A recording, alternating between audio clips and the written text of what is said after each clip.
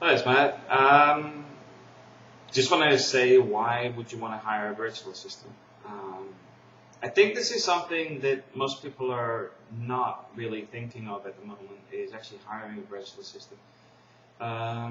Because to hire one, you would actually start to see the value in having somebody do it. But if you don't, then you really can't see it, because you can't see a value until you've actually got um, something that enhances your life. I mean, that's the only real phrase I could really use, because it's not really monetary directly. It's about actually getting your time back. It can be monetary, but a lot of it is time orientated. The first thing I would say, though, is outsourcing things like somebody to deal with your daily emails, somebody to screen your calls, and somebody to do your invoicing, things like that, are going to make your life a lot easier. And depending on how busy you are, will tell you how many hours you're going to get back a day, and is it viable. Because I know myself, from the UK, there's a lot of tedious stuff. There's a lot of regulations that you get stuck with, that you have to deal with. It's not whether you want to do it or not, it's that you have to do it. Now, having somebody capable and for a pretty low fee going through that stuff for me would actually make everything extremely viable. Why? Well, the first thing is, if somebody is dealing with things like my stock orders for a business, they're assessing the number of sales, then doing a restock on what the tariffs are preset. It's something that could be almost automated, but the fact is it's not, and they could simply go, okay, you do 5 of B, 6 of Z, blah, blah, blah, and they just deal with it. And you don't even have to get involved anymore. Because they could even do the invoicing and the payment system, blah, blah, blah. And then you're starting to find that stuff that you used to have to sit and do on Friday night, you're no longer doing on Friday at all. And this is where it starts to offset how much your time is to how much they're actually costing you. So if that took 4 hours on a Friday, how much was that 4 hours at your rate? Because I know my day rate in the UK is £350 per day. Now, if somebody did some of my administration for £40 a day, I'm making money from sitting in the pub or reading a book, because they're actually generating more money than they cost, just by doing my administration. But at the same time, there's other things that are critical, which I can't do while I'm driving. For example, hourly timesheets for the week just completed. Those need to be submitted by Monday morning at the latest. So if I actually have somebody that's been monitoring my records, they could actually see how many hours I did, which means they could submit it via email. These roosters are so annoying in the background. But they can actually submit it ahead of me, which means my payments are always on time. Because there's always a delayment on payments, which are sometimes done on purpose, because if the fax machine's out of paper, because obviously if everybody faxes it on first thing Monday morning, of course it's going to be out of paper. But that bit of paper is how they administer everything. So that could be outsourced, and it's a critical bit of outsourcing. It's your next payout. So there's certain things that you could outsource. I mean, the thing is, you could outsource nearly everything. Your car needs new tires. You haven't got time to do it yourself, but you could actually have your virtual assistant call around and get the best deal on the tires, and actually even text over to you, John Smith's Motors are doing a deal this week, 2 for 1, blah, blah, blah. he says, take it in before 5 o'clock tonight if you want it done. You know, and these are the sort of things you may not have time to do yourself, but even when they do that, they're actually saving you money. So it becomes very hard to see no value in it, because they're actually saving you money and time. Even if the task is, what would you say? Even if the task is something that's a bit more expensive than you would do. For example, I'm not a person who's very good at writing resumes, so I'm actually going to have somebody go over my resume and improve it. All the information's there, but it's all about presentation. I'm good at selling myself person to person without the roosters, but in a situation where you need to get the interview in the first place, my resume does need polishing up a bit. And that's part of it, is also recognizing something you're not good at. Resume writing is not my forte, but there is many things that I can do, which I was struggling to get a VA to do, but it doesn't mean I can't train them to do it. I mean, that's the unique thing about the VAs. Motivates now. But the thing is, you can actually turn around and teach somebody. You can actually teach somebody how to do things that they may not have learned before. And why I say that's important is that the fact is you should develop your VA, because I know some people will say, my VA is crap, they don't know how to do the Excel, blah, blah, blah. Maybe it's formulas. Maybe they don't know how to use Word properly. Their punctuation is not 100%. But who's going to teach them?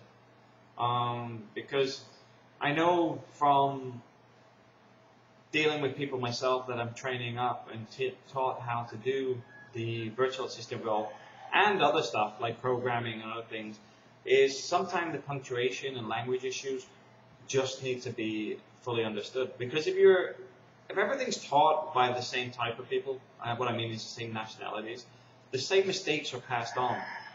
I mean, here in the Philippines, I can hear politicians make the same verbal mistakes in English that somebody left school does, because it's actually taught that way. The teachers teach the incorrect phrasing and use of the words. But you could sit and teach somebody how to do it. We do transcription. Transcription was part of that, where the feedback was the important bit, because you put something in and you get a 70% pass rate. But everything highlights where it's wrong and what went wrong. All our transcriptionists are about 99% now. The 1% is often things like people's obscure names or something that just didn't make sense in the video that you can't hear what they're saying. So it's normally not the transcriptionist's fault. They're not miracle workers. At the same time, it's a quick correction. If you actually know what they actually said and what was blurred, it becomes very quick to fix. So not a major problem. Now, that's part of the virtual assistant thing, is not hopping around from one company to the next, because it's not actually going to benefit you. Because if you're looking for the lowest dollar possible and not willing to invest any time in the virtual assistant, they are all going to be terrible. They'll be okay for emails and things like that, but they're not going to be structured as well as somebody that's fluent in English. And they're also not going to be able to do your website and other things because they don't know how to. Now, they're not people that don't, like I said, they're not people that don't know how to do it. It's people that haven't been taught how to do it. Now, there's a very big difference, because if you can get a VA to do an hour a day,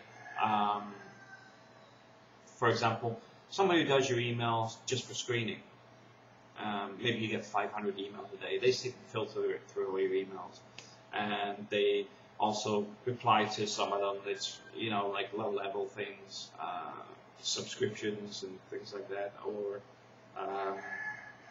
they call your dry cleaners to tell them, can you deliver after 4? because you're at work all day, or small tasks you can build up from, because that hour a day um, starts off like that, but then you go, okay, well, I need you to learn how to do this, and then you start teaching them new things and pushing the boundaries a little bit, because the more you do it, the more they'll develop, because it's in their interest. If they can go from 1 hour to 8 hours a day, they're more than happy. But they can only get to that 8 hours by taking on these extra tasks, and this is why it's task based, and it's very important that the time investment goes into people. That's why VAs have a good and bad feedback, because I find the ones that complain VAs are crap, waste of money, waste of time. It's the same with the people that go, outsourcing is rubbish, we had poor productivity, we had poor results, blah, blah, blah. It's because you mismanaged them. Sorry, that's the only way to say it. They've been mismanaged. The outsourcers will only work with the tools they're given. Now, if you give them the wrong information or assume things, you're going to have problems. You have to be very direct, very specific, and almost childlike at the beginning. But this is part of the investment in your VA, is you take the time to make sure it's right. Because over time, it becomes perfect. You're no longer messaging your VA in the morning, they're messaging you at night with everything that's already completed. They already know what they're doing. And that's when you start to know that A, the VA is viable, but B, you're starting to think, you know what, tonight I'm going to go to college because I don't have any paperwork to do. You have time. And on top of that, you could actually be putting your time to more use. Some of that is not even direct usage. What I mean is, if I own a furniture business, for example, I might already have a VA dealing with incoming calls, dealing with orders, dealing with processing, and the next stage of that is actually having some outbound sales guys pushing the targets. That is not me on the phone, that's them on the phone. This is the beauty of it, is once you start that, like I said, the 1 hour a day, build up from it, and go, yeah, this works, this is good. And then go, okay, can you make sure my laundry is done? Can you call the carpenter on Friday to tell them that I need them in Saturday to work on the conservatory? You start to build up these little tasks where during the day you'll just sit and list all these things down, but also your VA is going to continue with the day-to-day tasks. So you continuously feeding work to them, where it's only going to take you a minute, but for them, it might take them an hour, 2 hours, whatever, depending on what they're doing. But you're delegating everything away from you, which means that you're working more productively. Because if you've got the time available to you, it becomes more like you can deal with the important stuff. Not that all the small tasks are irrelevant and unimportant, but the fact is, instead of like having to deal with it in 4 hours time when you finished everything else, you can deal with it now. From the stuff I've done before, it's very, very important, because I'll give you a prime example. Working with social housing properties, you'll find there's a lot of problems on them. Substandard work, whatever reason's gone on. But some of them are reoccurring problems. Say, for example, somebody's got a drafted window and the builder doesn't turn up. They call again and report it as another job. And then they call again and again and again. And they'll keep calling every day until you do something about it. Now, if you were dealing with those emails, you'll find 20 of the emails you received that day were from the same person, because they've done it every day. And the thing from these are inherited problems, because generally I go in and fix these things where the surveyor or whatever was doing it before got bogged down for whatever reason, and I'm basically there to declutter their life. So things like that are very, very common. because if you imagine, okay, well, that's only one a day. Yes, one email a day, which is put as a task on the system, which is created as a job on the system, but it's all fictitious because there's only one job. It's just that you've got 20 jobs from the one because they keep calling. Now, those things clog up the system. Now, if you've got like 100 people doing the same, which they do, they realize that the more they complain, the more they're likely to get something done. Then the system thinks it's got, I think the last major one I had was nearly 6,000 jobs. Within a month, that was under 1,000. And within 3 months, the jobs are actually under 100 that were done as they come in.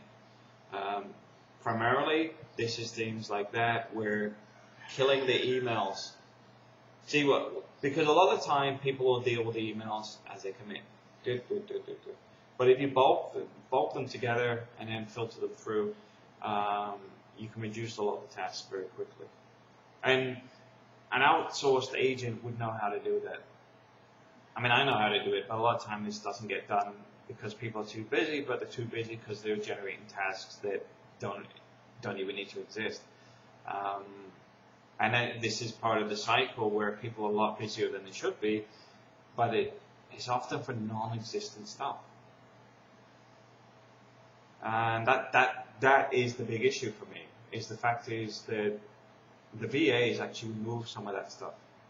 I mean, for me, it's very practical. My whole business is based on efficiency.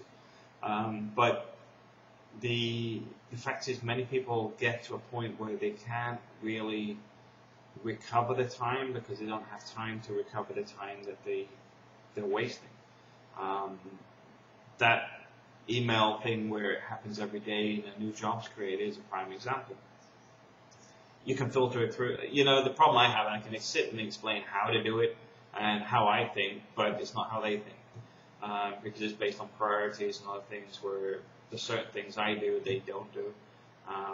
But task-based VAs would understand the system, but also even if you had 5,000-6,000 real jobs that needed doing, they could sit and prioritize and filter them for you. A lot easier for them to do because when it's at that level, you need to be face-to-face with as many people as possible to start putting ticks in boxes that it's completed, it's in process, it's being done, and you don't do that from the office. That's the reality of it. If you're actually task-based, where you're sat dealing with all the emails, you cannot go out on the road. Yet it's on the road that actually puts the little ticks to say it's complete, it's in process, so contracts are being contacted, blah, blah, blah. And that's a prime example of a good VA would actually make your life a happier life instead of a living hell. And there's so much scope for that sort of stuff in the UK. One of the reasons I'm going back to the UK at the moment is because I can see where I can make people's lives easier. And when I've got my spare time, I'm going to be bugging people and saying, okay, well, why haven't you got Saturday available for the kids? Why aren't you coming to the football at the weekend? You know, because I've got so much paperwork to do. What paperwork is it? Can I see it? You know, it gets to that point where I can actually turn around and say, you know what, how much is it really worth to you? Would you rather have the football on the Saturdays, or would you rather have your Saturday full of paperwork? Because it might only cost like 20 quid a week to have somebody else do it for you. Not that I encourage outsourcing anything that's actual under the Data Protection Act or any legal obligation, but there's a lot of work that you can filter out that needs to be completed, but isn't specific, e.g. Generic reports which need to go with 500 different files, but there's nothing actually different between them, they just have to be processed. There's a lot of stuff, but the whole point with me is, I would say, what would a VA do for you? Because most of the stuff, if I said that to you, I think the first thought is, I don't know. But just sit and think, oh, is there stuff that you think someone else could do for you if, that would actually add some value to it? Car tax, for example. Doing a lot of the stuff online. A lot, there's so many things. And to be honest, I'm going to start outsourcing more and more of my stuff because from a personal point of view, I need to go back to college, and I can only do that if I actually outsource maybe 80% of the stuff I already do. And looking at it, it's not hard to do. I've got three VAs that actually work for me behind me in the other building here. And there's nothing to stop me getting them to take some of my workload because they all have different skill sets.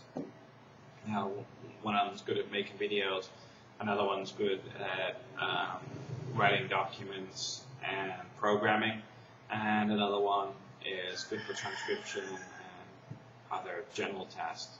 But the fact is, between them, there isn't a lot they can't do. Anyway, I just want to talk to you a quick talk about VAs and what they can do for you. And I'd be interested if you could feedback and comments on what you think they could do for you. And if you're using one, what do you think? Are they good? Have you saved money? Have you saved time? Have they added value? Let me know.